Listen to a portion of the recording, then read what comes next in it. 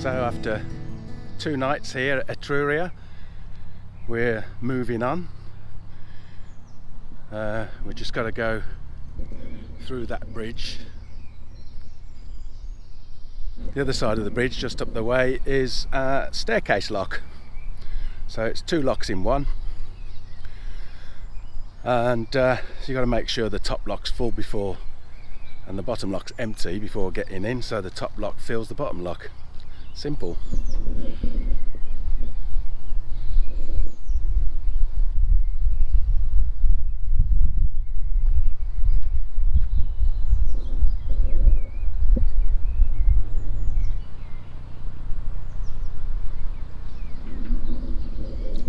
Nice one. So just got to double check that the top lock is full before we empty the bottom.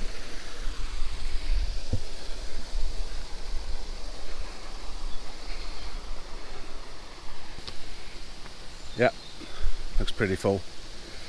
So here goes. Well, she sure looks a long way down.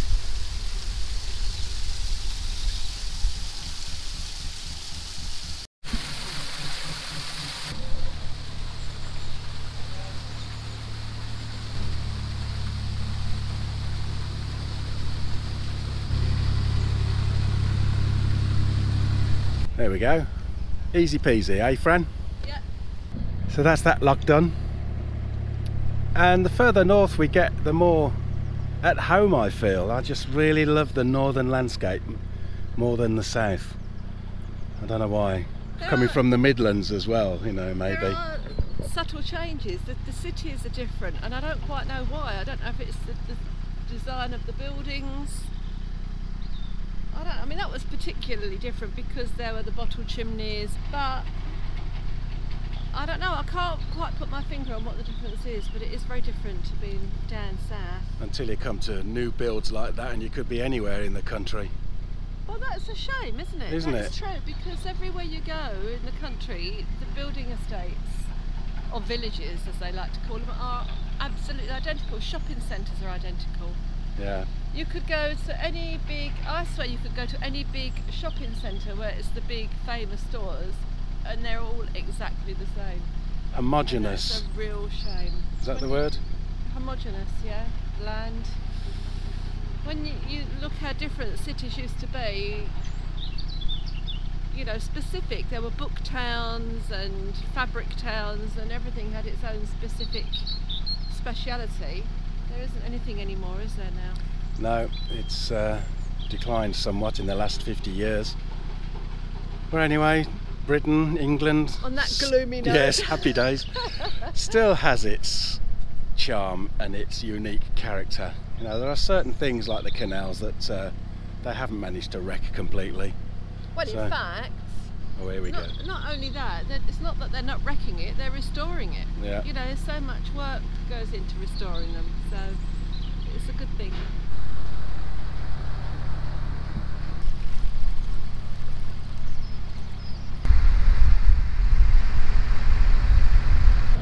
If I lose my rosemary, you're in trouble.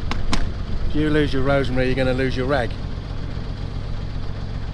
Perfect. Look at that, it's not a problem, is it? You're going to lose the top of your GoPro. Blimey.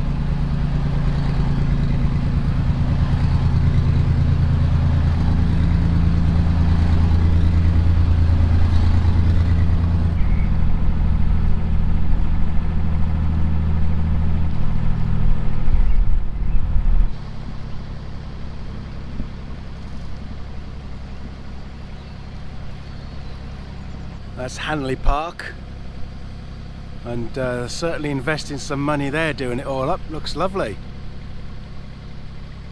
But even though there's all mooring rings on the side of the canal there, we've been told on numerous occasions by lots of people, don't moor up there because it's a bit dodgy, which is a shame. Meanwhile, herself is just admiring the view and not looking where she's going, and just crunched into the side of the wall. it almost feels like you're in a London park. It's really beautiful.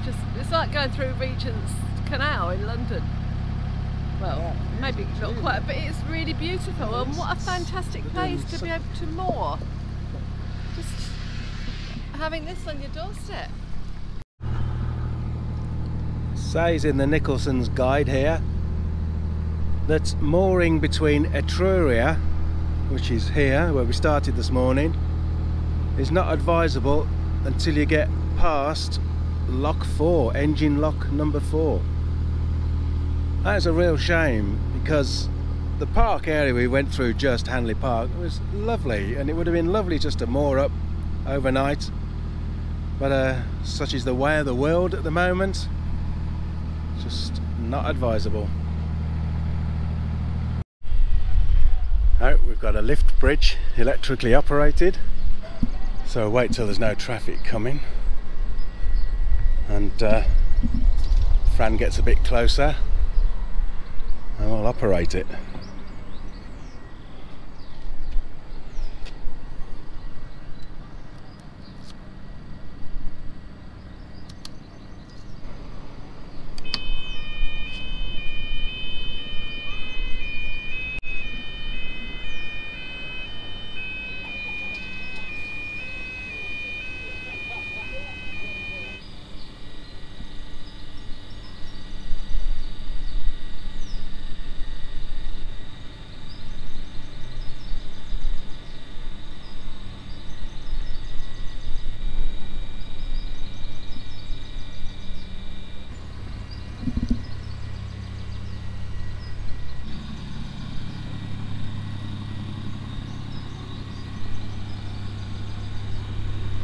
I've only disrupted one car's journey.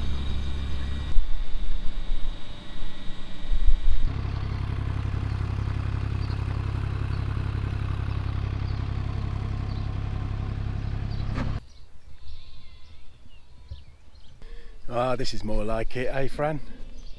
Yeah. It's more like it. In our comfort zone again now, aren't we? Yeah. And them's hills behind us, they're getting bigger every mile. Lambs are bleating in the field. We've been not complaining, but we've been bemoaning the fact that we can't wake up early enough to enjoy all of the day, and we haven't got an alarm. But I don't think we're going to need it tomorrow, because I think these little guys will be going about 6 o'clock. Oh, the geese got us up this morning, didn't they? Yeah. No, about 6 o'clock-ish, 5 o'clock. But the bungs in the bedroom windows that we put in, they really make the room black, don't they? They do. Next thing you know, we wake up some mornings 8:30, which won't do, Francis. Got work to do, haven't we? Work to do. Look at these fellas over there.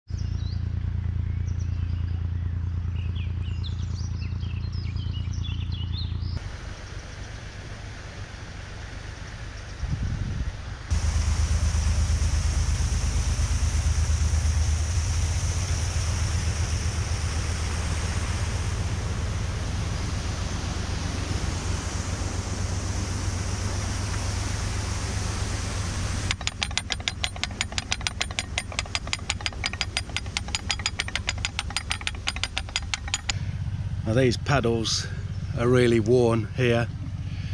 You've got 2 sizes on your windlass, and even on the small size it's really slippy, so you really have to make sure you've got it well in, because the last thing you want is your windlass slipping out and smacking you in the face, which happened to my brother back in about 1973. He ended up with a fantastic shiner. I bet he won't do it again when he gets his new boat.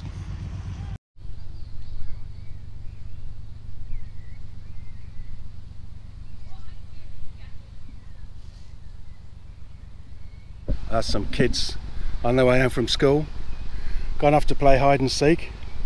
Just left all their luggage lying around. Very trusting. Anyway, interesting lock, this one. Lovely old landscape around it.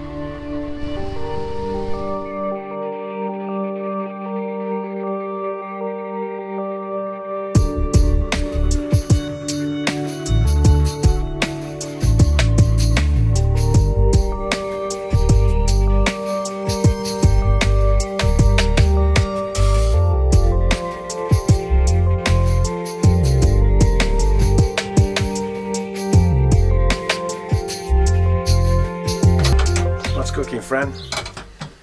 We're having the favourite meal of the moment tonight, which is spring vegetable stir-fried rice. And it's a fantastic discovery we've made from a couple called the Happy Pear, P-E-I-P-E-A-R,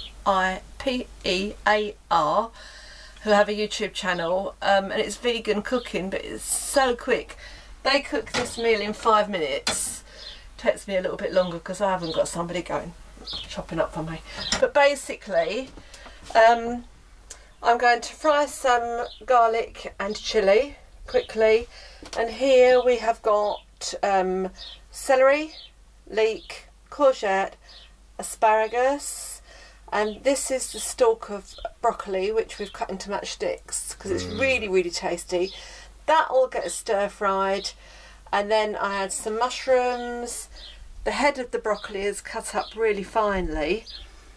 That just all gets stir fried with a teaspoon of turmeric, which is the magic ingredient, and cooked rice. The rice is cooking now. While the rice is cooking, I've prepared the vegetables. That's almost done. Fry it, stir it all together, and it is fantastic. I also add a little bit of Liam Perrins to it, but that's, if you're vegan, that's got fish in it. You can use soy sauce, I think, instead, which we haven't got. But it's the turmeric that gives it the flavour, isn't it? It is superb. We just use whatever vegetables we've got. Fantastic recipe, and it costs, I think this will cost us less than £2. Easily. Really, because it's just all bits and pieces that we had left over. Right, crack on then. Come off.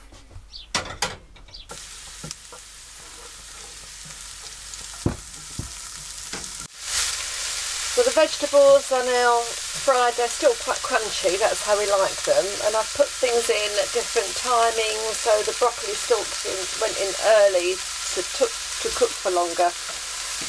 The last thing is the finely chopped broccoli heads, and I'll just put the asparagus tips in at the last minute. Just fry this down for a minute or so. And the great thing about this dish is, for us as vegetarians, obviously, and also us not having a fridge, these ingredients, all the vegetables, can keep for a few days on the boat. We're not worried about having a fridge because we don't have meat to keep cool, and it all keeps really well. It's just such a flexible dish. Just put in whatever you've got in the house, in the boat even. A little bit of Worcestershire sauce. Worcestershire. I don't know if Americans and Australians and New Zealanders are going to know about Liam Perrins. Yeah, it's a really English thing, but the soy sauce is fine. And it's not vegetarian or vegan, is it? Because it contains anchovy oil, is that right? Anchovies. It just gives it a little bit of extra flavour. And the rice. So I guess once that Worcestershire sauce bottle is empty, that's us done with Worcestershire sauce then, isn't it, really? Can't see us wanting to drink it, eat it, garnish with it. This would be a lot easier if you had a wok, but we don't have a wok, so we just have to manage. And boom! Yeah, that's we'll do that one again. We have got spoons, you know. Yeah, but you're in the way. So about a teaspoon, I'm going to have a lovely yellow hand now, of turmeric, and turmeric is supposed to be really good for you. It's one of the superfoods at the moment, isn't it? Apparently so. Anti-inflammatory, they're claiming anti-cancer and anti-everything. I don't know about that, but it just gives this dish a wonderful flavour. As you can see, more than enough for 2 of us, but I'm sure we'll manage. There won't be anything left over, Fran, believe me. What does Chef say? Enjoy.